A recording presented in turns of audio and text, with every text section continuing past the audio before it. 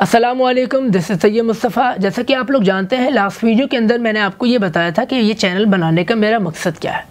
लेकिन आज की वीडियो के अंदर मैं आपको ये बताने लगा हूँ अकाउंटिंग बेसिकली किसे कहते हैं। सबसे पहले मैं आपको ये बताना चाहूँगा, मैं इस अकाउंटिंग को दो डेफिनेशंस के अंदर डिवाइड कर रहा हूँ, इससे आपको समझने में आसानी हो जाएगी। सबसे पहले अकाउंटिंग कहते किसे हैं। अकाउंटिंग बेसिकली, अकाउंटिंग का मतलब ये है हिसाब किताब। अकाउंटिंग का मतलब क्या है? हिसाब किताब। ये वही हिसाब किताब है जो डेली बेसिस पे हम घर पे कर रहे होते हैं। शॉपिंग करके आते हैं, हम घर पे हिसाब किताब कर रहे होते हैं कि कितना खर्चा हो गया, कितने हमारे पैसे लग गए। ये वही हिसाब किताब है, तो इसमें कोई नई चीज़ नहीं है। तो अकाउंटिंग किसे कहते हैं? हिसाब किताब को। अब मैं आपको इसकी डेफिनेशन स्क्रीन पे दिखा रहा हूँ। Accounting is a language of business. Accounting is a language of business. जैसे कि आप जानते हैं, जो घर के अंदर हिसाब किताब हो रहा है, हम उसको अकाउंटिंग में इस्तेमाल तो नहीं कर सकते। तो accounting is a language of business. Business के अंदर जो भी एक्टिविटीज़ होती हैं, जो भी ट्रांजैक्शंस होती हैं, हम उसको अकाउंटिंग की हेल्प से, अकाउंटिंग की मदद से एक्सप्रेस करते हैं। आसान अल्फाजों में बोलूँ तो अकाउंटिंग कारोबार के अंदर, बिजनेस के अंदर एक ज़बान की इम्पोर्टेंस रखती है। अकाउंटिंग हिसाब किताब को कहते हैं, अकाउंटिंग बिजनेस के अंदर एक कारोबार की हैसियत रखती है। ऐसा क्या है? अब बिजनेस के अंदर आपने देखा होगा हम काफ़ी ट्रांजैक्शंस करते हैं। अगर हमारा जो है, अच्छा, बिज़नेस की भी काइंड्स होती हैं। अगर मैं बिज़नेस की काइंड्स आपको बताऊं तो सबसे पहले एक मर्चेंडाइजिंग बिज़नेस होता है, जिसे हम ट्रेडिंग बिज़नेस भी कहते हैं। एक मैन्युफैक्चरिंग बिज़नेस होता है और एक सर्विसिंग बिज़नेस होता है।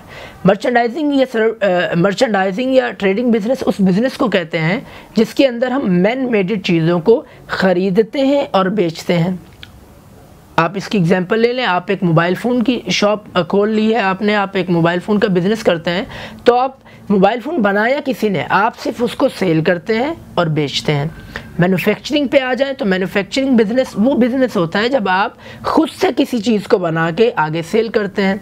आप सुजुकी कंपनी को देख लें, वो कार्स बनाती है, हाईरूफ्स बनाती है, वेन्स बनाती है, बाइक्स बनाती है, वो खुद बनाकर उसको आगे जाके सेल कर देते हैं।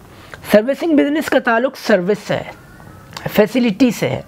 जैसा कि आप पीटीसीएल देख लें, टेलीकम्युनिकेशन हमें प्रोवाइड करता है। इलेक्ट्रिसिटी देखें तो इसके अंदर हमें बिजली मिलती है, इसको देख नहीं सकते, it is a service. Doctor, it's another examples. तो ये इसकी जो सेकंड डेफिनेशन है जिसके बारे में मैं जिक्र कर रहा था, वो इसके फंक्शंस के बेस पे करती है। हमने अकाउंटिंग का मतलब समझ लिया, अब देखते हैं इसके फंक्शंस क्या है। इसकी जो दूसरी डेफिनेशन है वो है accounting is a systematic way.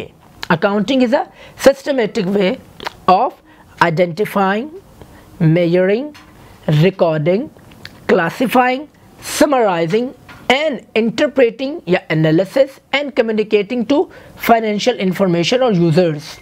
इसको अब definitions को समझ लेते हैं जल्दी से। Accounting is a systematic way। आपने अपनी स्क्रीन पे देखा होगा अकाउंटिंग लिखा हुआ है, accounting is a systematic way.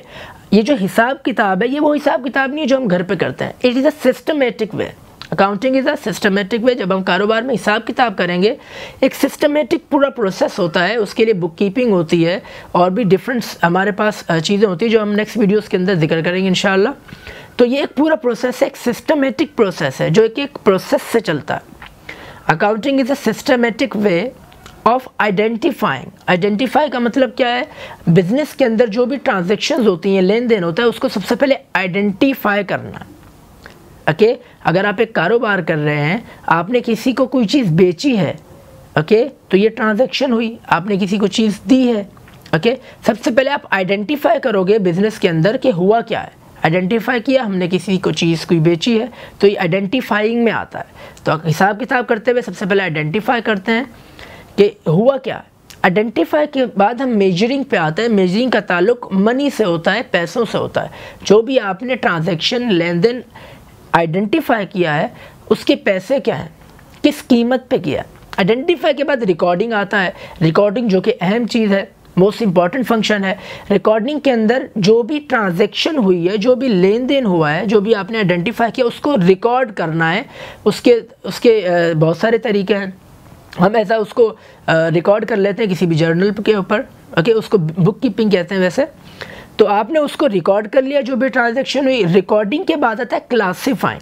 Classifying का मतलब ही होता है तरतीब देना, चीज़ों को तरतीब देना। ओके, तो बहुत सारी ट्रांजैक्शंस होती हैं, कभी हम कोई चीज़ बेच रहे होते हैं, कभी कोई चीज़ ले रहे होते हैं, कभी दुकान का रेंट दे रहे होते हैं, कभी और एक्सपेंसेस होते हैं। तो अकाउंट्स तो बहुत सारे हैं, ट्रांजैक्शन तो बहुत सारी हैं, तो सबको क्लासीफाई करना यानी तरतीब दे देना, सबको एक सिस्टमेटिक तरतीब के फॉर्म में ले आना।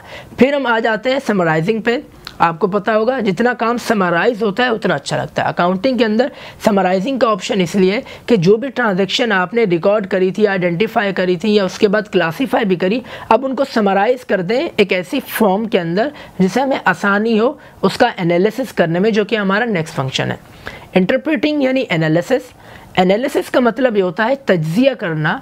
ये जो भी काम हम कर चुके हैं, आइडेंटिफाई कर चुके हैं, रिकॉर्डिंग या समराइजिंग, इसके ऊपर हम एनालिसिस करते हैं, तज्जिया करते हैं, या तो हमें प्रॉफिट हुआ या लॉस हुआ। सिंपल सी बात है, अगर आप कारोबार छोटा से छोटा भी करेंगे और जब आप चेक करेंगे पूरे महीने की रिपोर्ट या जो भी, तो आपको पता चलेगा आपका एनालिसिस क्या है, तज्जिया क्या है, या तो प्रॉफिट हुआ या नुकसान हुआ होगा।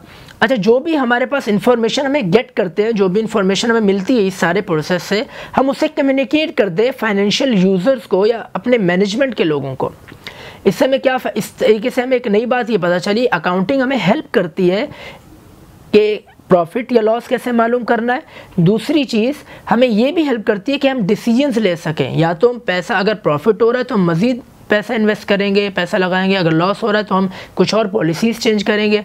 ओके, तो अकाउंटिंग डिसीजंस मेकिंग में भी हमें हेल्प करती है और ये सारी चीज़ें। अच्छा, इन सारी चीज़ों से क्या हमें अकाउंटिंग का अहम किरदार, लास्ट में ये बताना चाहूँगा कि अकाउंटिंग में सबसे अहम किरदार ये है कि बिज़नेस तो हमने शुरू कर दिया, तो ये सारे प्रोसेस, सारे फंक्शंस करने के बाद अकाउंटिंग हमें ये बेनिफिट देती है कि कारोबार की तमाम एक्टिविटीज़ को, तमाम ट्रांजैक्शंस की हमें आराम से इंफॉर्मेशन बैठे बिठाए मिल जाती है।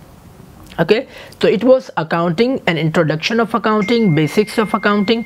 इसके अंदर आपको कोई इशू हो या कोई प्रॉब्लम हो, आप हमें कमेंट कर सकते हैं, फिर हम आपकी डिमांड पे अपनी नेक्स्ट वीडियोस अपलोड करेंगे। हमारे साथ बने रहें, हमें सपोर्ट करें, हमारा चैनल सब्सक्राइब करें। मिलते हैं नेक्स्ट वीडियोस के अंदर इंशाल्लाह। तब तक के लिए अल्लाह।